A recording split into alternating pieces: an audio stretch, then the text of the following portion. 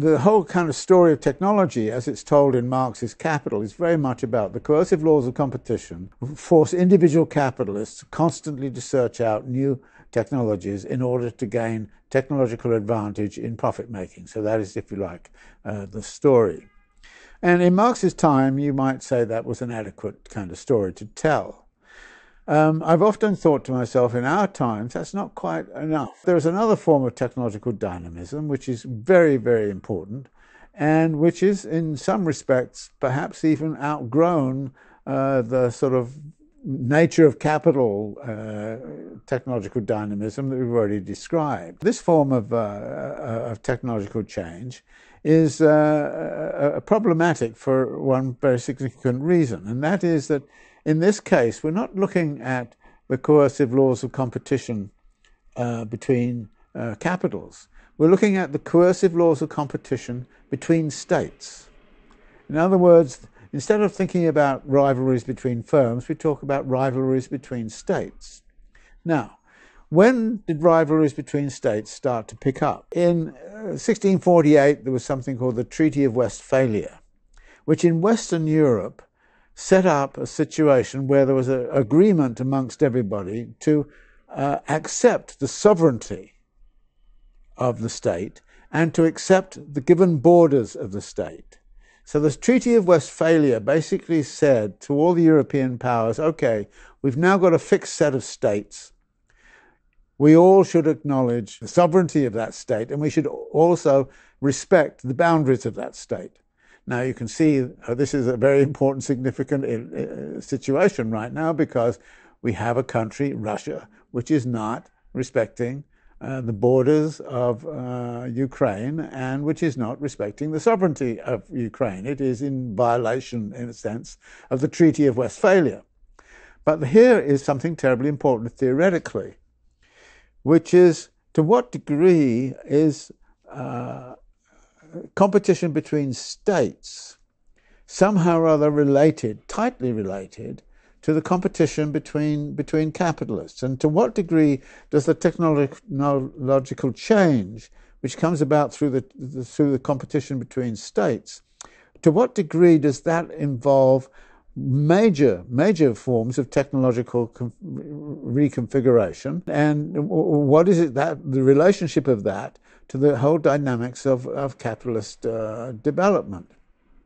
Now, there is a school of thought that says that the origin of capitalism depended upon the creation of an interstate system. That many of the features of capitalism were widespread around the world. You could find them in Imperial China, you could find them in Ottoman Empire, you could find them in the Mughal Empire, and so on. But you never got capitalism coming out of it, because capitalism was not able to actually develop in the way it did. The only place in which it could develop in the way it did was where there was a vibrant interstate system. And that therefore the interstate system in Western Europe was, if you like, the birthplace of capitalism as we now know it. And it was this interstate system where interstate coercion and competition was a very important feature. Now, what were they competing about? Well, they were competing about, of course, wealth and power. And to some degree, right to this day, we find the state very much involved in trying to support high tech in such a way that the United States maintains its technological advantage in artificial intelligence or in other areas. Therefore, technological advantage is terribly important to the relative well-being of the states themselves. So, yes, what we will find is the support of private industry and state support of private industry. So if you take something like pharmaceuticals, the pharmaceutical industry in this country rests very much upon money which is channeled to them from the states through the National Institute of Health. And therefore the state is actually subsidizing technological development, because it knows that if you have major drug companies which are in your midst, then you have a technological advantage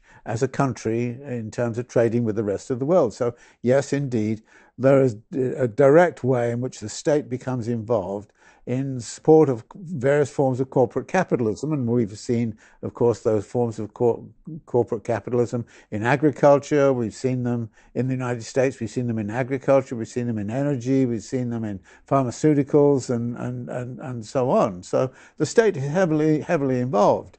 And if you're a poor state, you can't do that. It's only a very rich state that can afford enough money to maintain its technological advantage.